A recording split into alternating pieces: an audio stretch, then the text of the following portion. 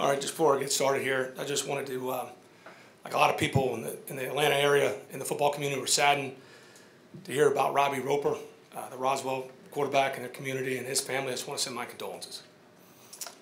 And then on another note, it was really nice to get a win at home here. I appreciate our fans.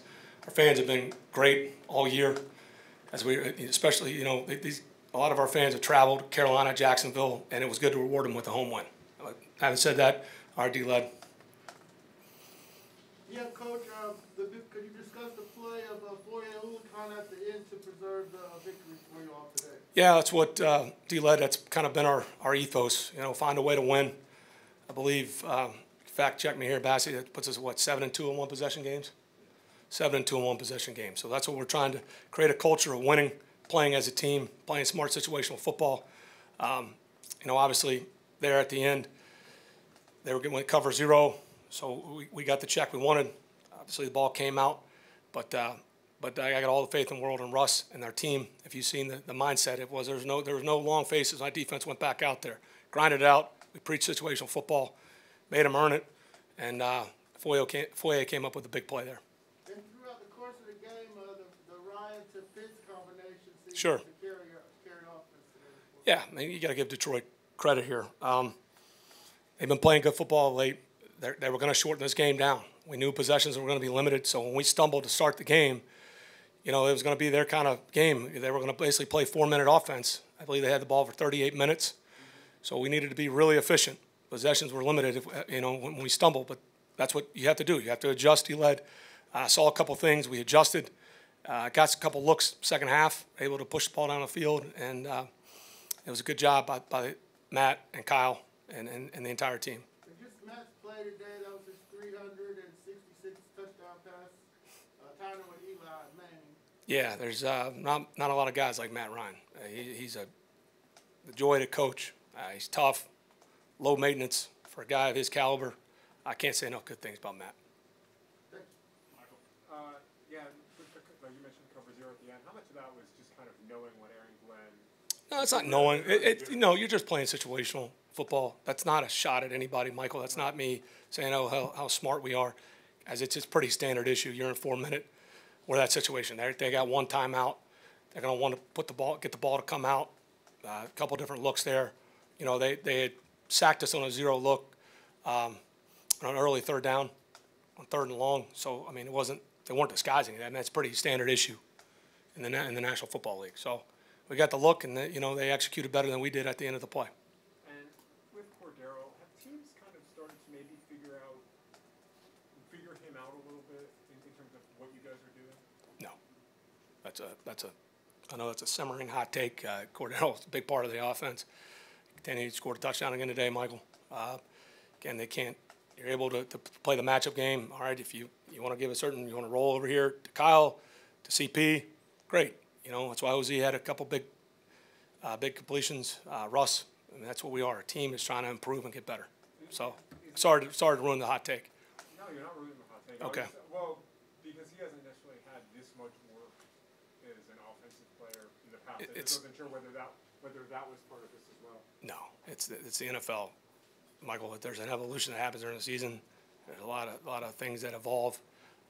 He's a huge part of our offense. Like I said, got another touchdown today. I believe that's his 11th for the season. Your fourth quarter timeout, simply a matter of giving your guys a breather, or did you see something No. that you wanted to? I'm not going to get into our strategy there, but there's a lot of things that play there, Josh.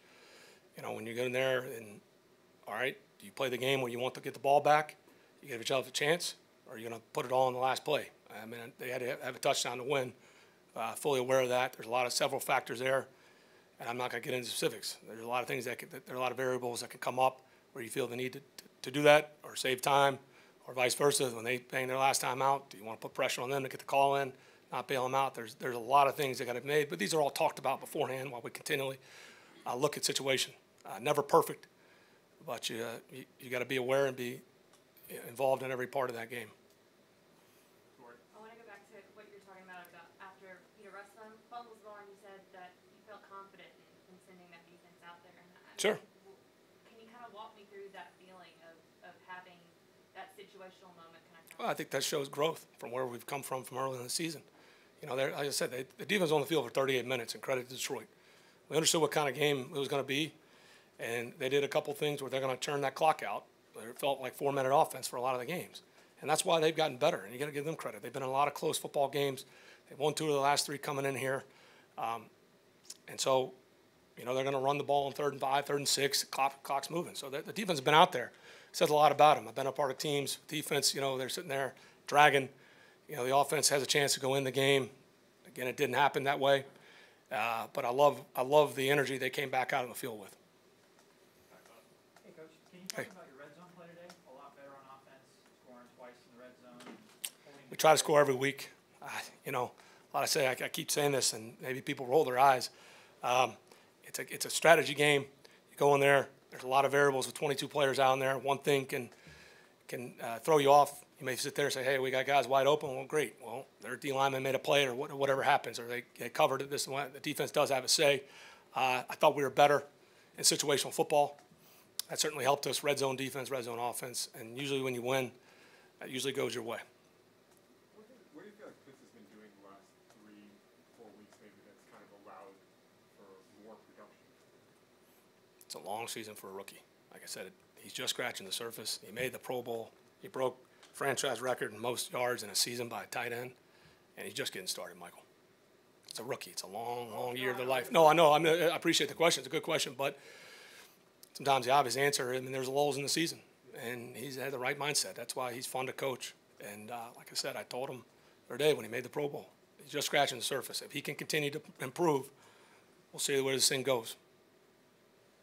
Have you felt teams have, I don't want to say, or has he adjusted to what teams are doing to him a little better? Just depends. Every game's a different story. Like what their coverage plan is, what their third down plan is.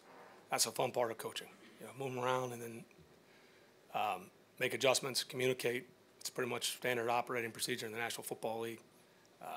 Credit to him. It's just a long year for those rookies. I mean, Jalen Mayfield's taken damn near every snap as a rookie, and it's just a long journey. And I'm proud of those guys. You know, here we are, going into Week 17, and with another big game coming up Sunday up in Buffalo. Follow with another rookie, Richie Grant, like he's out there making a few plays out there. Mm-hmm. Can you talk about his development? Sure. Yeah, like this whole rookie class. I mean, Ade, they've all contributed. They've all. It's a long journey, and we had 2 veteran safeties, and we understood that going into this thing. It's why we played these guys again. Strategy going into the preseason. Why we needed to play all these guys that never played a snap in the NFL, because you're going to get in the season, and this is what happens. And that's where Richie is. He made a big impact early in the season on special teams. Now he's starting to make an impact on defense. His journey's just beginning too. We've all seen it. The rookies that come out, and you never hear from them again after year 1. We want our guys to improve and get better year over year, the entire team. And obviously things come up, and that'll be the goal every season. From a protection standpoint, did you make any changes after the first series, or just Well, better? both. But, I mean, the one, I guess they got credited one, that rule there, if you're an offensive coach with a no-yard gain when he runs out, I guess they credit to him. I'd love to know where the evolution of that one came from, but I'm sure there's some defensive guys that pushed that through. D-Led maybe can tell me that one. So that guy, they made a play one-on-one. The next one came under all that pressure, and we didn't get the ball out. So that's kind of what happened. Short yardage more successful today? Anything behind that other than situation? If you go back, Josh, look at the games we played well. We played well situationally. Short yardage, red zone.